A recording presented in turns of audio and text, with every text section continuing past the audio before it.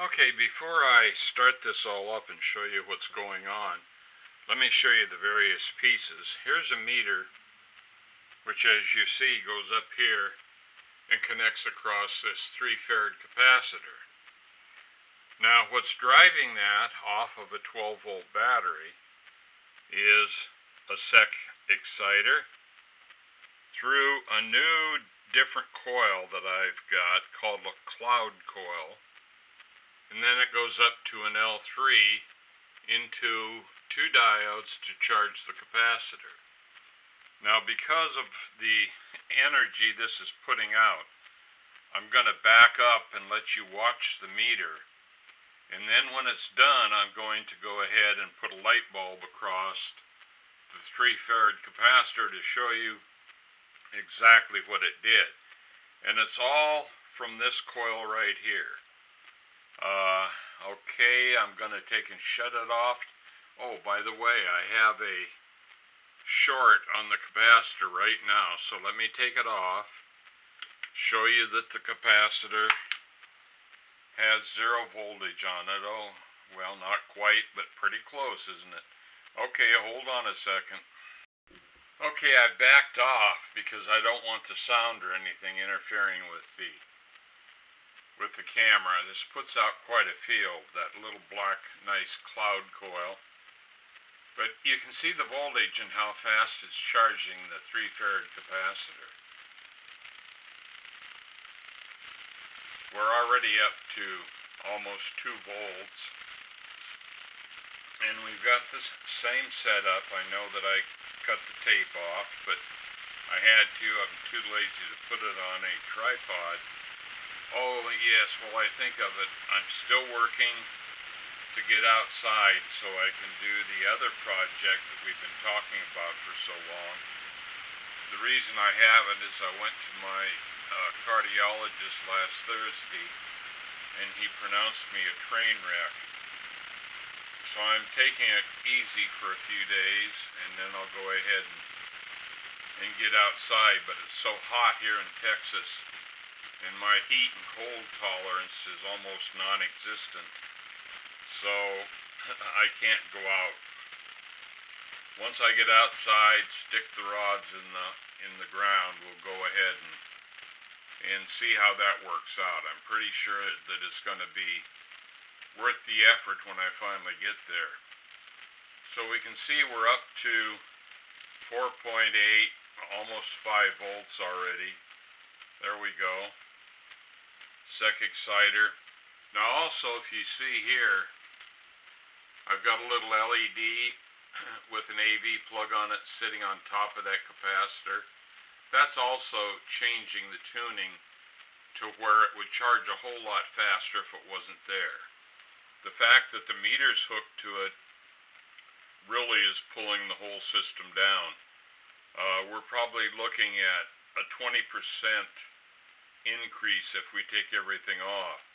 The reason I say that is what I've done is taken everything off of it, ensured that it was 0, started a timer, and come back at the end of a particular time frame, measured everything, and found out that there was a significant difference. Over a period of say 8 to 10 minutes, actually it's more like 6 to 8, but when we get to that point, as long as the time's the same, we measure the different voltage coming out of it without touching anything else, and we find out that there's about a 22% difference. So whenever you hang equipment onto some of the SEC equipment, or some of the SEC circuits, you're going to degrade things greatly. And so we're getting up there. The Cloud Coil. As you can see, it's a single wire circuit, obviously, being fed through a 400 mica capacitor rather than directly as L3 is. It's coming out of L3.2 rather than L3.1. And the Cloud Coil then feeds the actual L3. And so the energy difference here is what the Cloud Coil's picking up.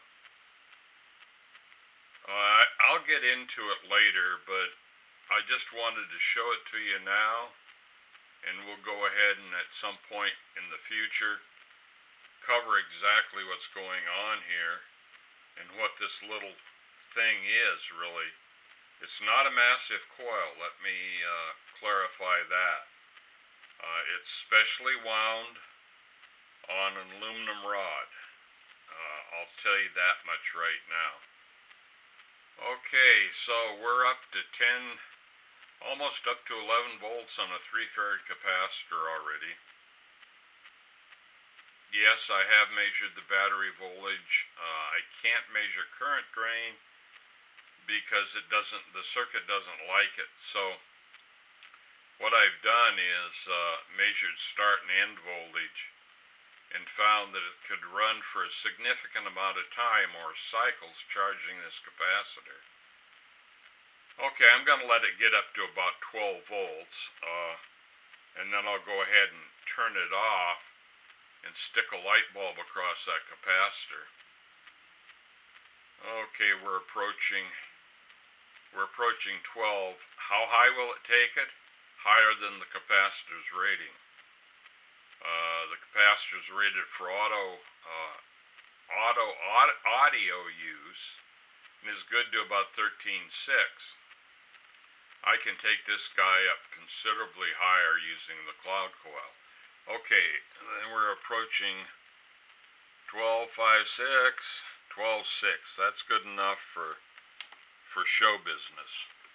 Okay, what I have here is an old style filament auto taillight. And I'm going to go up here.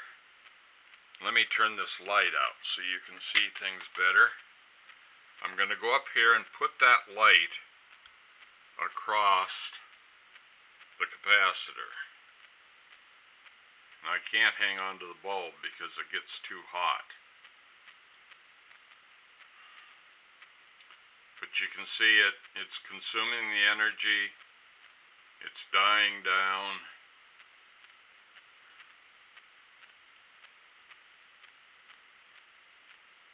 Okay, that's far enough for today. I hate long videos. Thanks for watching.